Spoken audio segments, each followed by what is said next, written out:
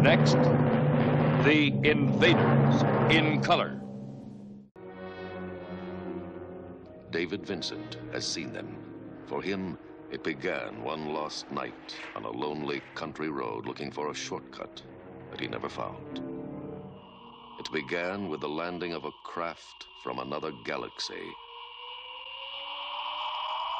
Now, David Vincent knows that the invaders are here, that they have taken human form.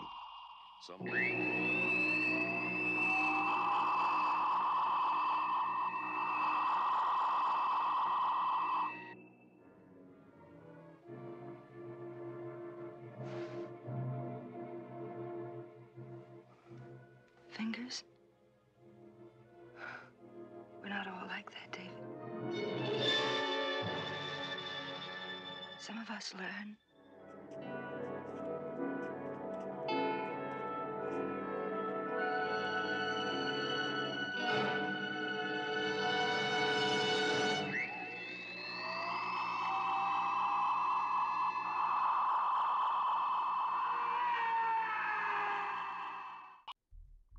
Hey everyone, and welcome to the broadcast. Those are just a few clips from the first episode of The Invaders. The episode was called Beachhead, and it aired in 1967.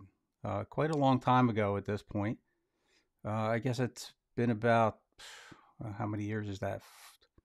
I can't even count how many years. Let's see, 67. So that means like 33 plus 20, 55 years ago. I don't know, something like that. Anyway, when I watched that episode, and I just watched it again recently, I still get chills when I see images of that flying saucer in the opening scene. I'm not sure what kind of effects they did on that. I know they created that ship out of different images of actual real UFO sightings, but the image themselves, the special effects, just to me, for 1960s technology, without CGI, I think they did a great job on that. And there's something about this show, to me anyway, that really, I don't know, it causes a lot different feelings than the other science fiction shows that were on at the time. Like you had Star Trek, and you had Lost in Space, but those were different kinds of shows. Exploration, humor in the case of Lost in Space, along with adventure, of course. But with the Invaders, it was something different. There was a paranoia, there was a fear, it was tangible. It was like this could actually happen. It was firmly rooted on planet Earth. So you weren't in outer space or anything, but you had aliens coming to Earth to take over our world. Because they're coming from a dying world, and they look just like us. They went into their energy tubes, and they changed their form, and they had to re-energize every so often, or else they would disintegrate. And every time they disintegrated, of course, they would glow red, and they would disappear. So, to me, The Invaders was the ultimate in paranoia science fiction. The possibility that this could really be happening. And it inspired shows like, well, you see my cap here, The X-Files. That type of show, The X-Files, V, there are probably several other alien invasion shows that were inspired by The Invaders. And Roy Thinnis himself, although a lot of people thought he was a little distant, I thought he was great in the role. And at the time, Roy was only in his 20s, which he made it seem like he was a more mature type person. And he even came back later on in the 95 miniseries, which starred Scott Bakula. If you guys haven't seen my recent video, I'll leave a link in the description below so you can check it out.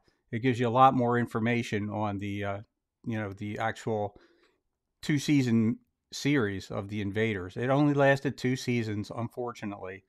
I think it probably ended. It was probably good, when it ended, because it was starting to kind of go down the rabbit hole. It was getting away from a lot of the things that made the show great in the first season. But that's a subject that's subjective, basically. I can still watch the show today though, and it's still gripping. It still has that feel to it. It's that, like, if you ever watch the other Quinn Martin productions, like The Fugitive, for instance, they all had the same kind of structure. There were 4 parts. A lot of times they'd start with a cold opening where they give you a little bit of the action in the beginning to kind of hook you in. And then you get the 4 parts, and that's how the basic structure went until you got to the 4th part and you got the resolution of the story.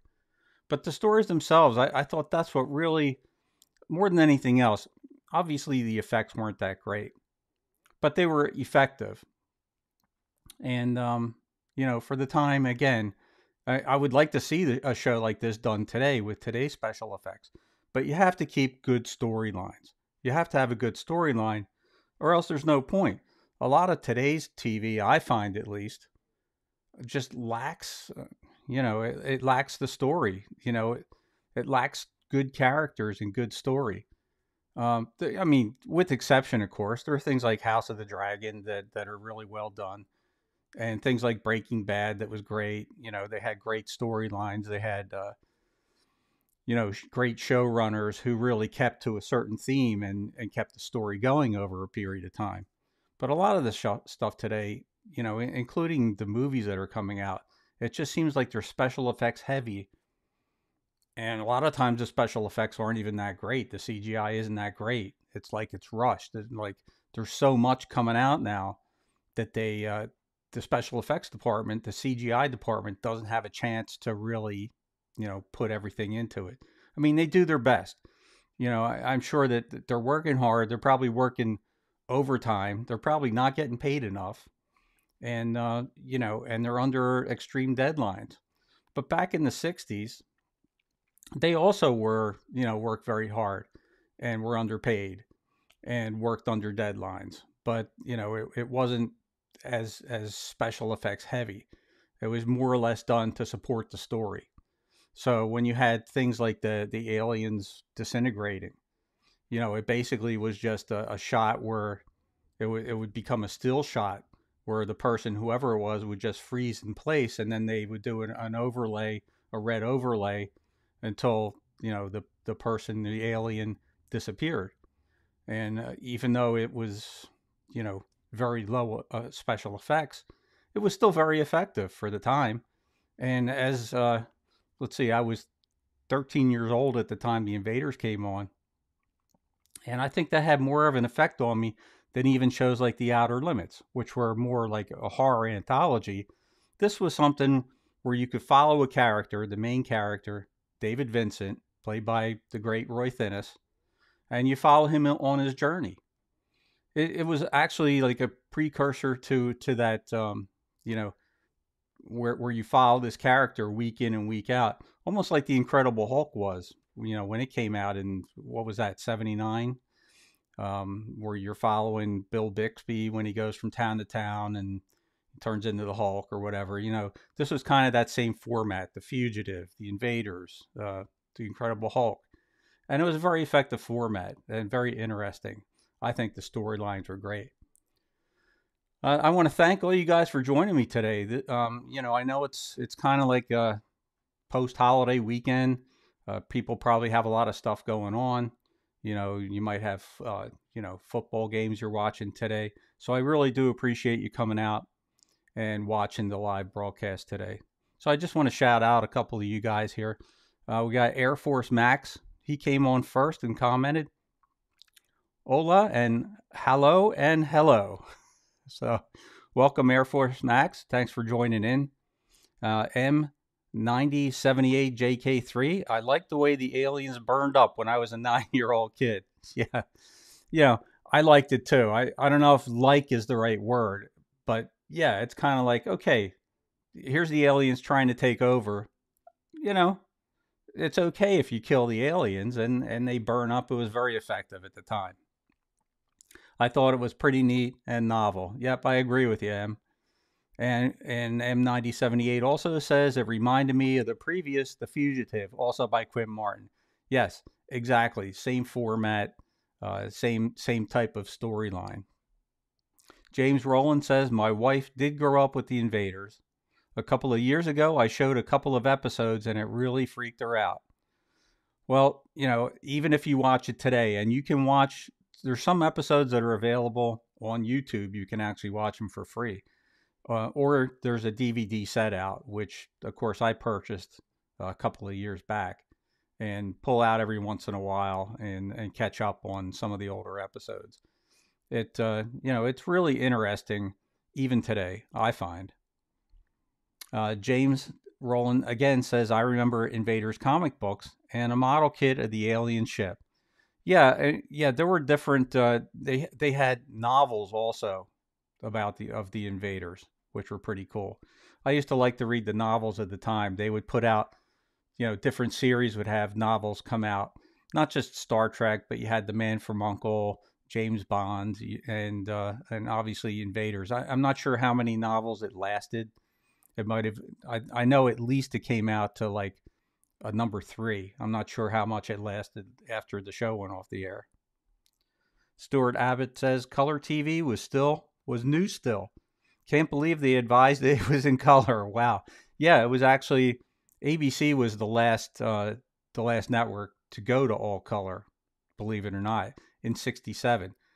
Almost every other show was in color by that point. In fact, I think every other show was in color, at least the network shows at that point, until 67. Stuart Abbott says color. Oh, I think I just read that one. John Jones, it's nice to put a face to the voice. Yeah, thanks, John. I'm a little camera shy, so it's taken me a while to do these live broadcasts.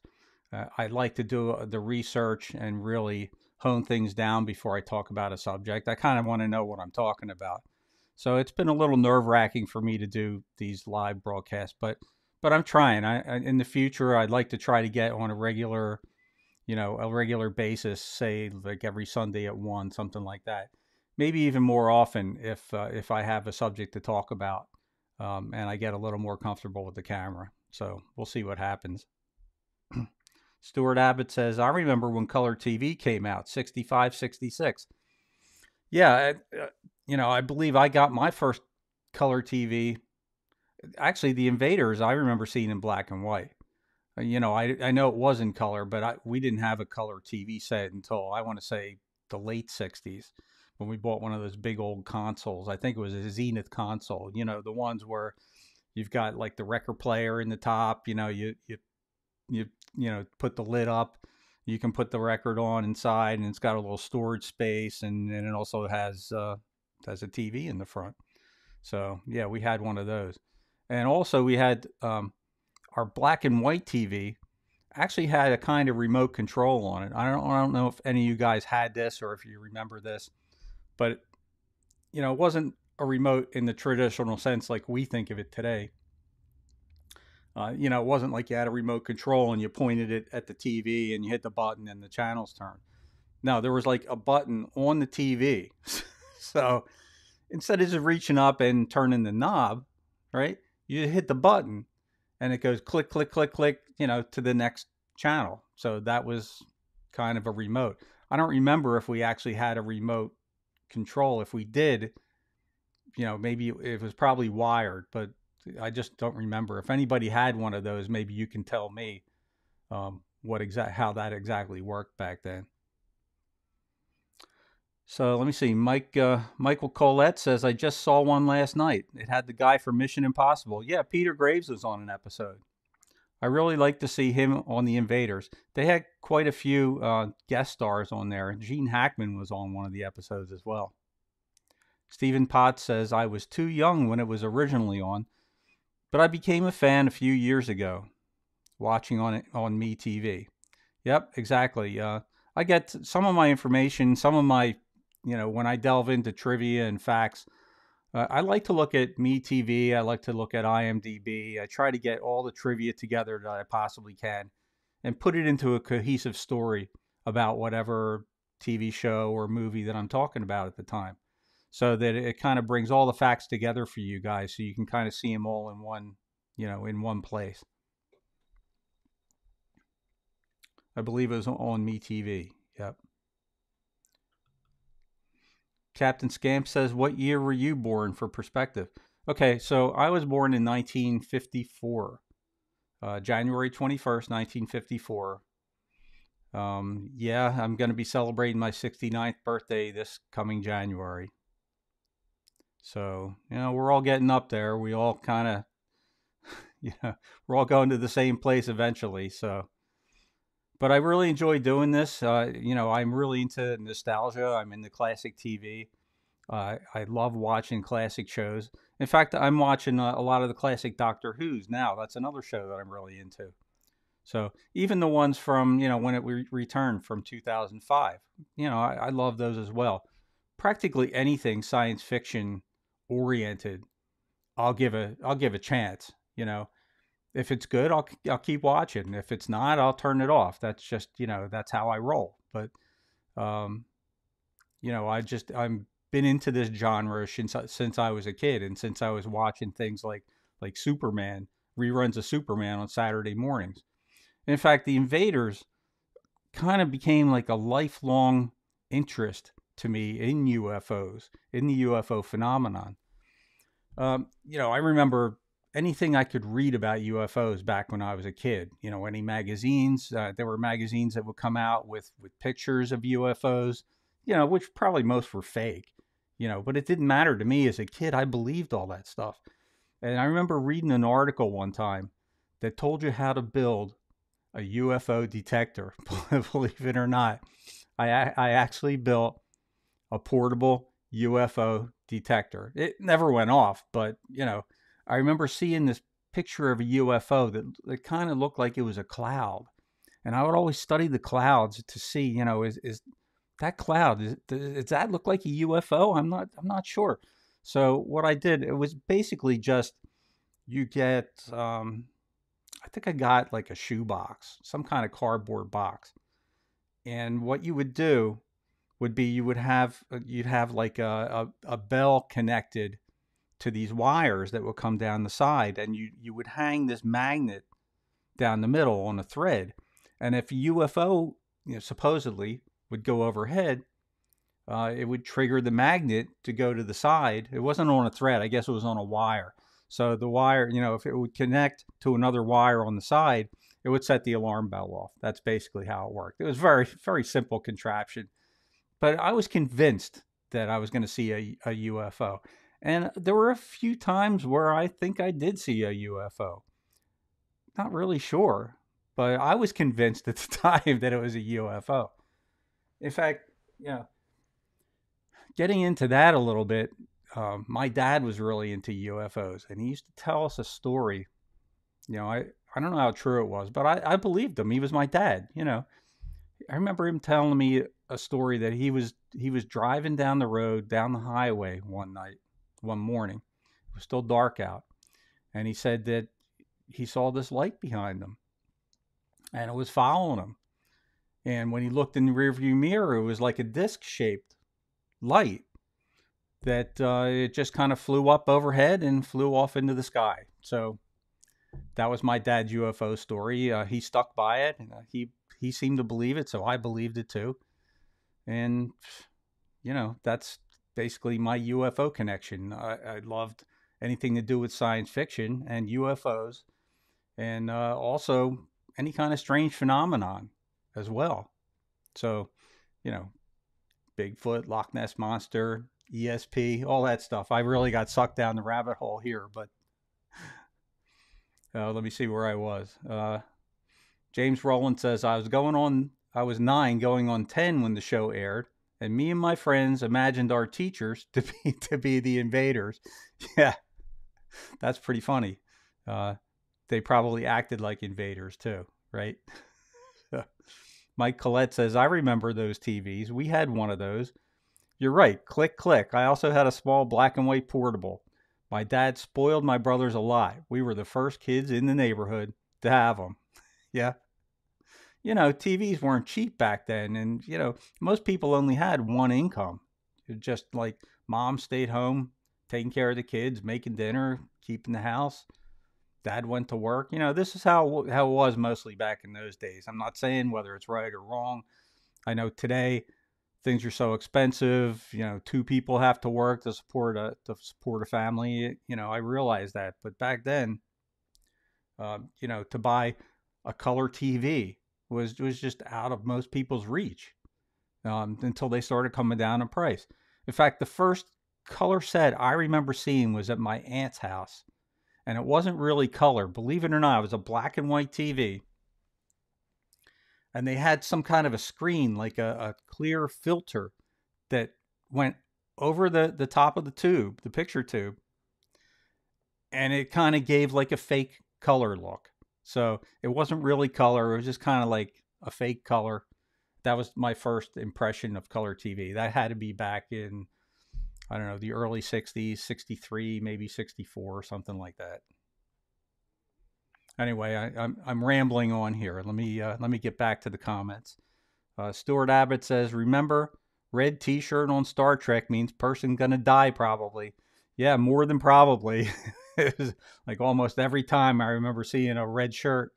That was you know, yeah, they're not gonna last through this episode. Let's see. So 1958, James, you were born in 1958. So yeah, you're a few years younger than I am, but you probably remember most of this stuff. You know, I'm sure you watched a lot of the same stuff I did, and a lot of it in reruns on Saturday morning, like Lost in Space. I don't remember watching a lot of it when it was on the air. I did watch some of it, but when it came on in syndication in the 70s, that's when I really started watching it. Every day it was on syndication. I think it was on like 5 or 6 o'clock, and you know, right around my dinner time, you know, during those years on syndication. And it was on 5 days a week. I'd watch every single episode multiple times. The Invaders, I'm not really sure I ever saw that in syndication. I saw it mostly on, you know, when it was in broadcast, and then, you know, I didn't watch it till later when I bought the DVDs, believe it or not. So there was a long time span there between when I first saw it. But it made such an impression on me that I never forgot it. And when I saw Roy Thinnis show up, I was about to call him David Vincent. When I saw Roy Thinnis show up on the X-Files, I was like, oh, this is great. And he still looked good at that time. It was like the early 90s.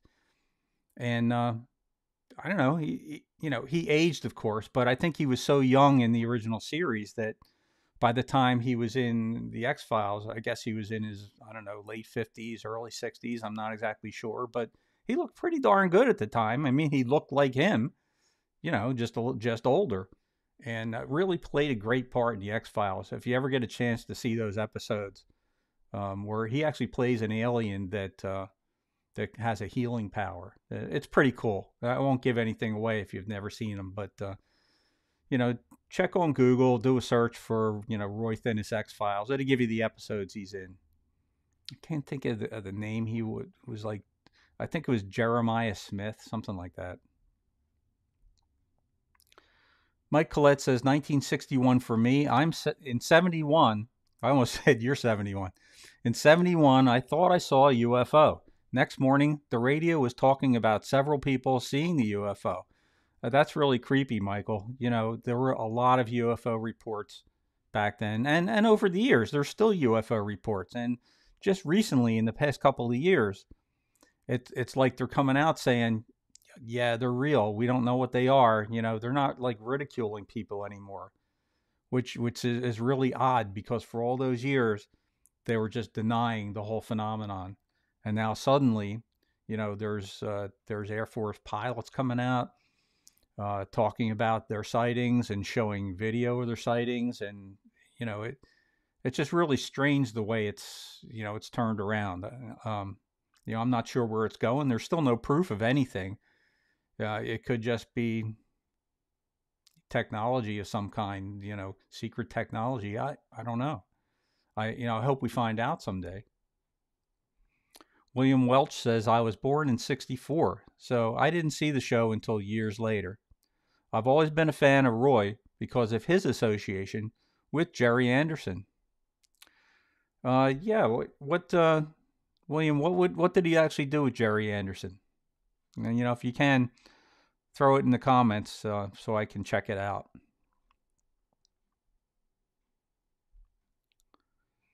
Okay, M9078 says my parents got a Magnavox color console in 1965. So yeah, you were kind of ahead of the game getting the color console. What do you remember about it? Was the color decent, when they first came out, or, it seems like they improved it a lot over the years. I don't know for a fact because I was a kid, so I didn't really pay that much attention to it. I still watch black and white and really enjoyed the stuff in black and white. I was a big Twilight Zone fan, and still am a big Twilight Zone fan. All those were in black and white. That's fine with me. I can still watch them today and still love them.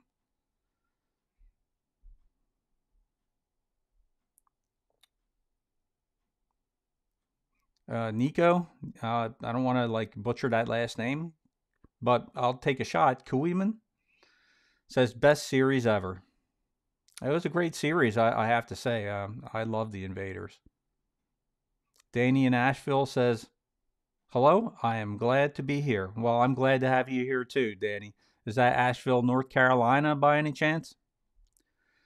Danny says the Invaders was good at the beginning, then not so great. Yeah, it kind of went downhill a little bit. The ratings started to dip, so they started to get into, they had the group of believers, and they, it was less focus on the aliens and more on the characters. And they really got away from what was important to the Invaders, which was what people were watching for. You're watching for the Invaders, the actual alien invasion. Michael Collette says, I guess I watched the reruns, but Lost in Space, Land of the Giants, Thunderbirds. How about Fireball XL5? That was one of my favorites. Fireball XL5. Steve Zodiac. I think that was only on for a year either, but that really, those puppets really creeped me out for some reason. There was one on a planet, and I think it was on the moon or something, with a really creepy alien puppet that just weirded me out. I don't even know what year it was. It might have been 63. I can't remember what year Fireball XL5 was on. But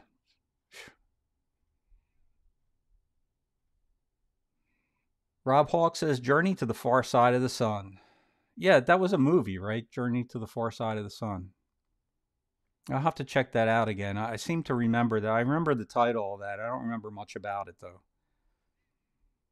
M9078 says the color was good, not great. We watched Batman in color on it.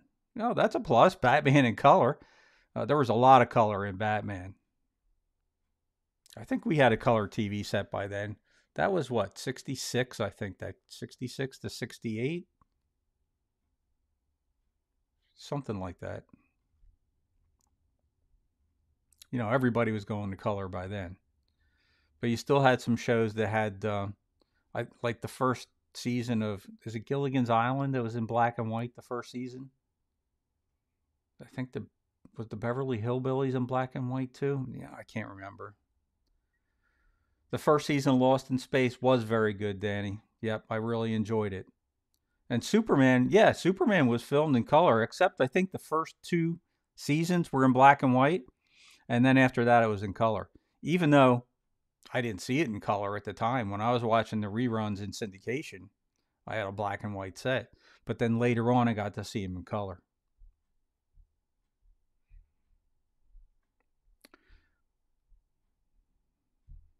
So I wanted to talk about some different facts about the Invaders that I pulled up. This is on MeTV. Well, one of the things I found fascinating was the music on the Invaders was actually written by Dominic Frontier, who also did the music on The Outer Limits. So it says here in the episode The Form of Things Unknown, which I actually haven't seen that episode in a long time. I should watch it again. But it says the music on the Invaders was from that episode of The Outer Limits. Much of the score from the episode was utilized in the Invaders, right down to elements of the theme song. And that, what a great theme song that was on The Invaders. It's just chilling. Dominic Frontier. Now, Roy Thinnes was also a rare actor that appeared in 2 of the longest running network dramas. He was on Gunsmoke and Law and Order. Now, he wasn't in all, 20 seasons, but he appeared on each drama.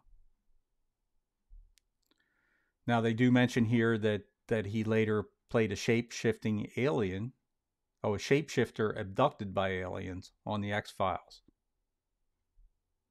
It says here that X-Files creator Chris Carter watched The Invaders in his youth, and the alien paranoia runs through both series, which it definitely does. Darren McGavin also popped up in the X-Files. And of course, he was the star of Kolchak the Night Stalker, which, if you've never seen that, those first 2 movies, especially the first movie, was great.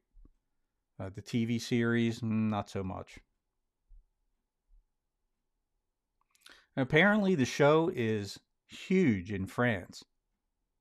For some reason, the French have just taken to The Invaders. The fandom is just out of control over in France. Interesting.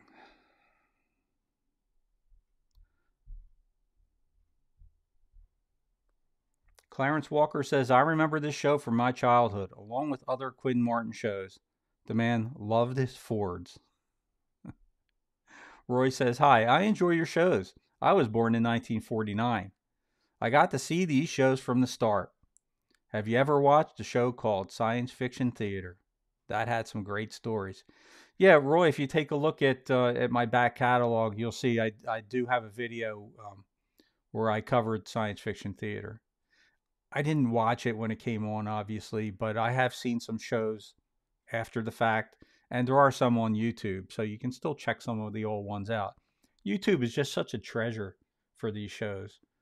I'm working on a video right now of a really obscure cartoon from the early 60s. And guess what? They're on YouTube. So you'll be seeing that coming out in the next few days.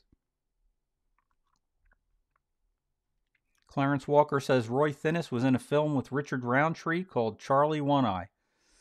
I'm sure Roy appeared in a lot of things. I'm not exactly sure. He had a very long career, and he was really popular in the 60s. He was in a soap opera where he was discovered for The Invaders.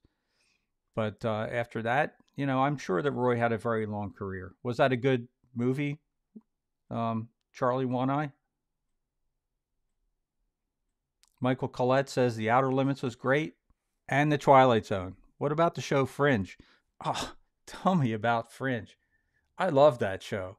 I love the characters in that show. Yeah, that show is awesome. It ran for 5 seasons, and it had that recurring thread that went through the whole series, which is kind of like the X-Files had that as well. They had the shows that interconnected, and then they did other standalone shows in between. But the storyline was really gripping in that, and the actors, the characters were just brilliant, I thought, and the writing was above average too. Kolchak movies were great, William. Yep, absolutely. I love those movies. And the first one, I watched that when it first came out.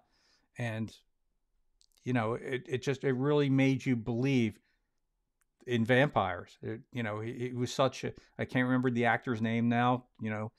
If you want to put that in the comments, let me know who it was. But whoever the actor was really played a frightening vampire.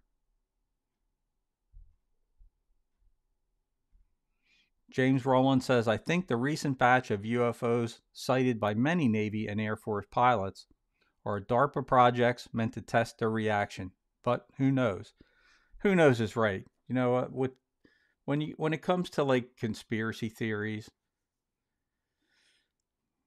I'm not sure how I feel about the subject now.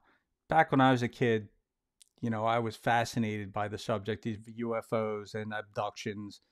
There was the Barney and Betty Hill abduction case, which, I read about that whole case. I read books that were coming out on UFOs, paperbacks. Was it the Georgia Damsky UFOs? And I kind of believed everything when I was a kid, even going into my 20s. I just, I believed in all that stuff, psychic phenomenon and UFOs. And like I was saying before, Bigfoot, all that psychic stuff. I believed in it. And I guess over the years, I've become cynical, where, okay, it's nice that you're coming out saying that these things are real, but how about some proof? How about a really good photo of one of these UFOs? It's still like these little dots, these little lights that are just kind of like, zigzagging around in the sky. Everybody has a camera now. I realized that like these pilots aren't just up there holding the camera in their hands waiting for a UFO to come by. But you would think that with everybody having a camera now, there'd be better photographs. I don't know. Are they being repressed? I don't know. I think the first thing I would ask if I became the president, I'd say, okay, where's proof of the UFOs? I'm going to release this to the public. Oh, no, you can't release it to the public, Mr. President. People would be scared. Don't you think people have a right to know? So that's what kind of makes me think that maybe, I don't know, maybe there's no real solid proof. I'd like to believe that, yeah, a UFO landed in 1947 in Roswell, and they have pieces of the UFO somewhere in, some Army base somewhere, some Air Force base, Area 51 or something. I'd like to believe that, but, maybe it's repressed. I don't know. Journey to the Far Side of the Sun was also called Doppelganger. I'm going to have to check that out. And you really piqued my interest there, William. Clarence Walker says, if you're talking about the Night Stalker TV movie, which I was, the actor who played the vampire was Barry Atwater. Bingo. Bing? Yes, Barry Atwater played the vampire. And wow, what a job he did. It was great. I should have said ding. Michael Collette says the most gripping Kolchak that freaked me out was Carl was facing a shapeshifter, and the shapeshifter took the shape of his old lady friend. Yeah, I don't remember that one exactly, but I've been meaning to go rewatch those. I actually have all those episodes on digital, so I should go back and check them out. Maybe I'll do a video on Kolchak again.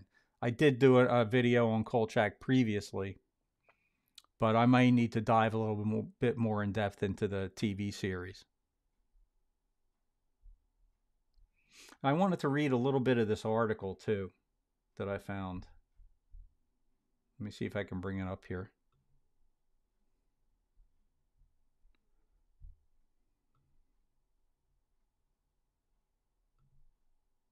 Okay, here we go.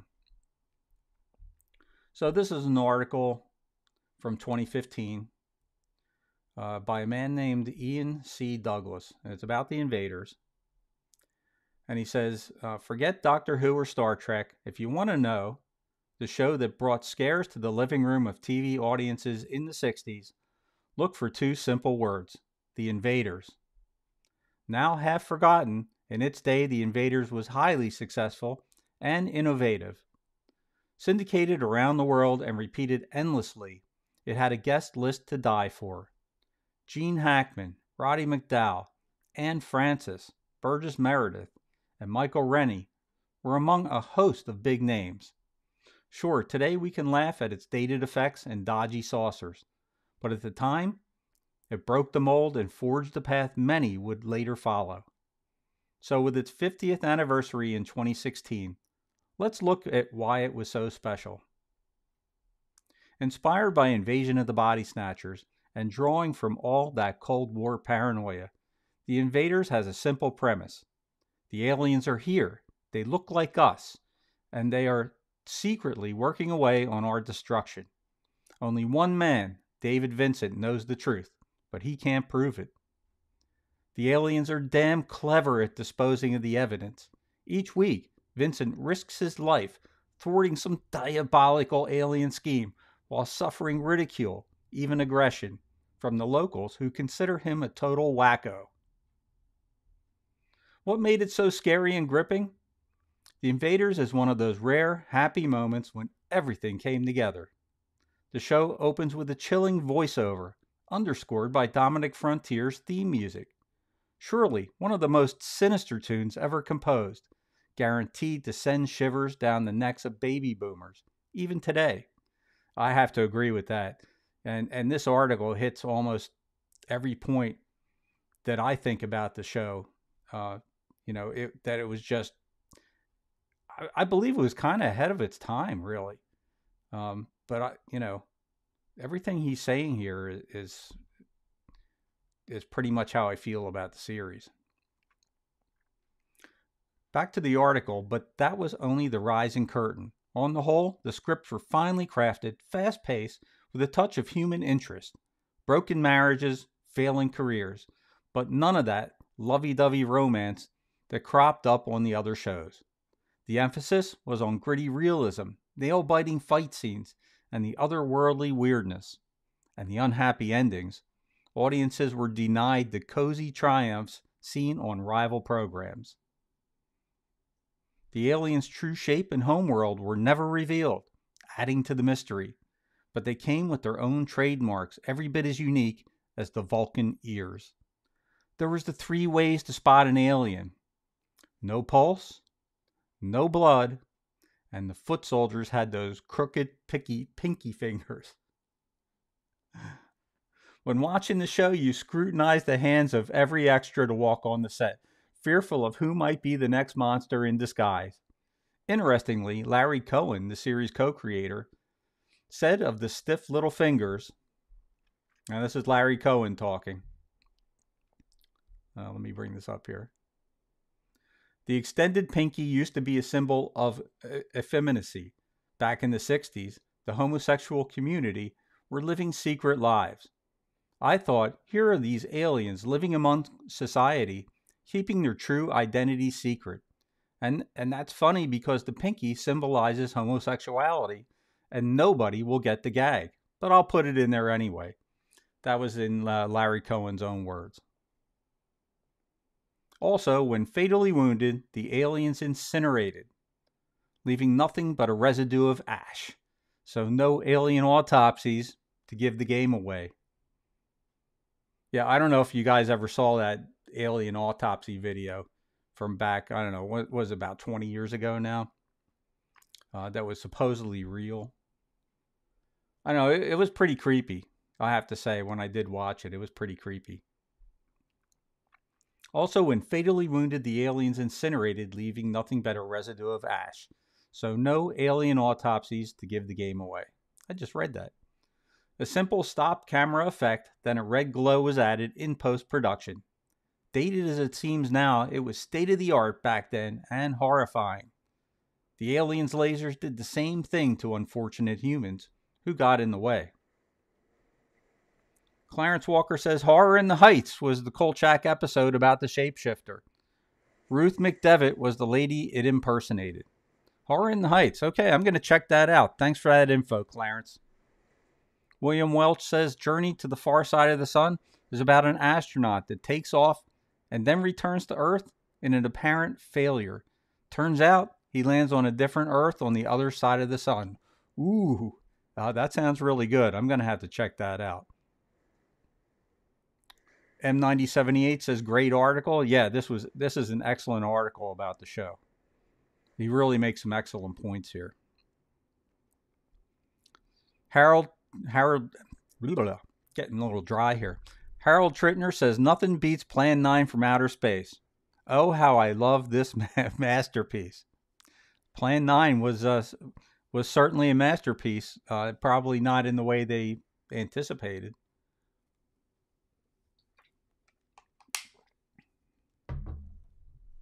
Clarence Walker says, let's not forget that The Invaders was created by the late Larry Cohen, who gave us Q, the Feathered Serpent, It's Alive, The Stuff, and Black Caesar. All true, Clarence.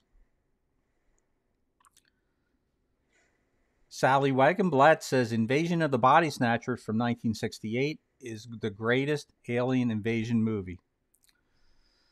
Okay, Sally, I loved the 1978 Invasion of the Body Snatchers. But for me, the 1953 Invasion of the Body Snatchers, the black and white one, is the ultimate. Now, don't get me wrong. I love the one from 78. It truly is horrific, with great performances all around, and probably just as good as the original, as the original movie. But there's just something about that black and white Invasion of the Body Snatchers, that just really, I don't know, just really got me at the time, and still does. I still watch it. I try to watch that movie once a year because it creeps me out every time I watch it.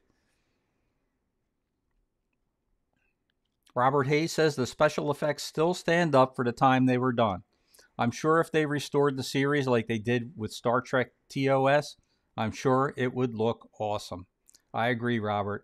I think for the time, the special effects were great.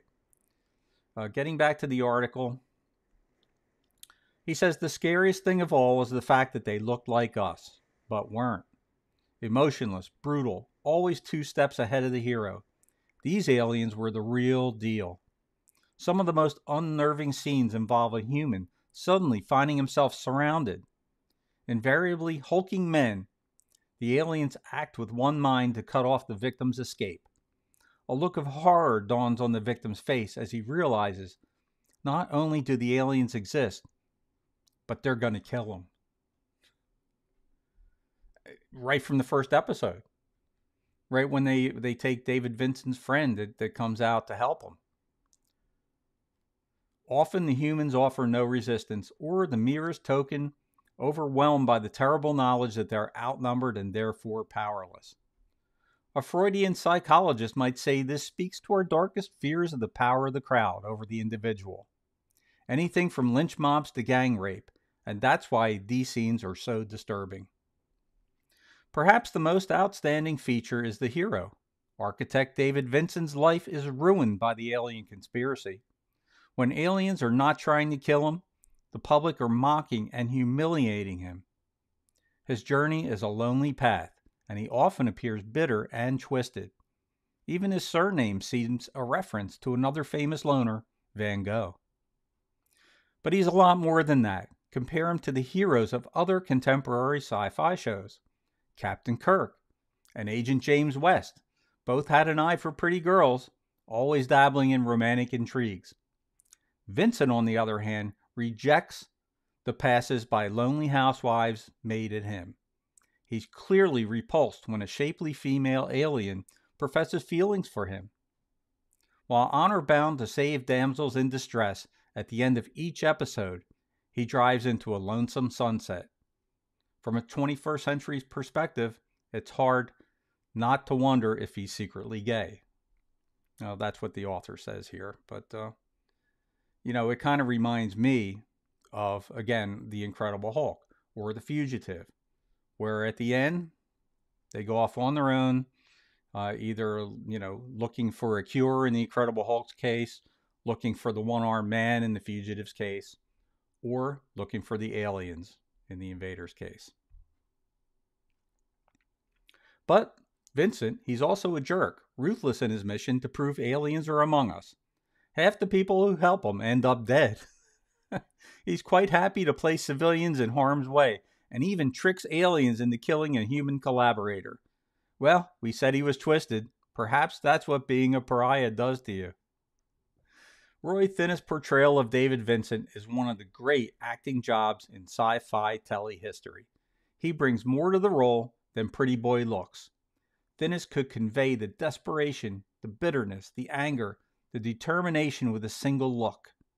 You didn't much like him, but you were still rooting for him. Thinnes made the character's knack of persuading ordinary people to risk their lives believable. Vincent was an anti-hero, and Thinnes captured that brilliantly. Despite all the roles Thinis has done since, he'll be remembered as that lonely architect.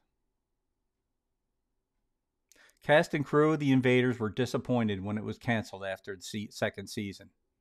But in hindsight, that saved it. Instead of a terminal decline into silliness,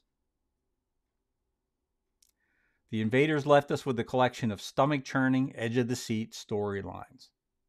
The show is a polished gem, still shining brightly today. So I'm not sure I totally agree with that assessment, Ian. But I agree with about 95% of what you say in that article. The Invaders, I still think it was a great show with special effects that were, maybe they're somewhat dated, but some of the shots I still find were still hold up somewhat to this day. And again, I believe it's the storyline that really elevates a show above all else. And for me, The Invaders had great, compelling storylines that really made you want to keep watching. A lot of the stuff that I watch today, I get about halfway through and I'm wondering, why am I still watching this? And I click the off button and go to something else. So, I mean, maybe it's just me. Maybe, maybe I don't have the, maybe I don't have the attention span anymore to watch some of these longer programs. But if something doesn't grip me in the first 10 minutes, I'm out of there. It's like I'm wasting my time. I get bored. So I don't know about you guys. Let me know what you think in the comments. But, that's just how I'm feeling. So let me read a few more of these comments, and then I'm gonna get out of here for the rest of the day and go work on the next video that I'm working on right now. So you'll be seeing something probably by the end of the week. Robert Hayes says the special effects still stand up for the time they were done. I'm sure if they restored the series like they did with Star Trek TOS, I'm sure it would look awesome. I might have already read that one, but I totally agree with you, Robert. I wish they would redo it like they did TOS. John Jones says, I'm really enjoying this live interaction. Would love for this to be a recurring thing. Thanks, John. I'm really going to try to do this every Sunday at 1 o'clock, as long as I have something to talk about. So you guys are always welcome to send me a message, DM me at my email address, or put something in the comments below and request something that you want me to talk about or that you guys want to talk about. I mean, that's mainly it. It's more like, what do you guys want to see? What do you want to see me cover besides these live shows? What are there any like classic TV shows that you really would like to see me cover? Leave it in the comments. I read everything. And if I see something that really piques my interest, I'll get right to work on it. I'm a one-man show here. I do all the research. I do the voiceovers. I do the editing. The video editing is not the greatest. I'm not an expert video editor by any means. I do the best I can. But I really like to just focus on everything and get it just the way I want it. I don't put something out unless it's as researched as I can get it, let me say. So William Welch says, gotta go, but thanks for your videos. Don't forget to give a thumbs up to everyone. For sure, William, thanks for stopping in. Really appreciate you coming by. I'm starting to get too dry to talk here. John Gormley says, love that show. Thanks. You're welcome, John. James Rowland says, I do not think Vincent was gay. He was totally focused on battling invaders. That's where I agree with you. I don't agree with everything Ian said in that article, although it was a very good article, very well done. But I agree. He was totally focused on finding the invaders and revealing their existence to the world. That's how I viewed it. There was no time for love, rest, etc. He was in a sense like Gilgamesh, Trent in the Outer Limits. Yep, for sure. Trent in the Outer Limits, which that's another one of my favorite top 5 Outer Limits episodes. Demon with the Glass Hand. What a great episode. I don't want to like go down another rabbit hole here talking about the Outer Limits. We'll get to more of that in another video. But for now, guys, thanks everyone for stopping by. Thumbs up to everybody that's come by and watched this live stream. Come by every Sunday at 1 o'clock. I'm going to put something together. Even if I just, come on and we just talk old classic movies and classic TV without a definite topic in mind, I'll be happy to come on and hang out with you guys. So thanks for hanging out with me. And I guess that's going to end it for this live stream. I appreciate you all coming out. And this is Rich. If you haven't yet, or if you're new here, make sure to hit that subscribe button below. I'm getting close to 100,000 subscribers. I'd like to try to reach that. And with your help, I will. And I really appreciate all your support. So with that in mind, I'll see you next time. I'll see you next Sunday at 1. And I'll see you in my future videos. Thanks a lot for stopping by, and I'll see you again.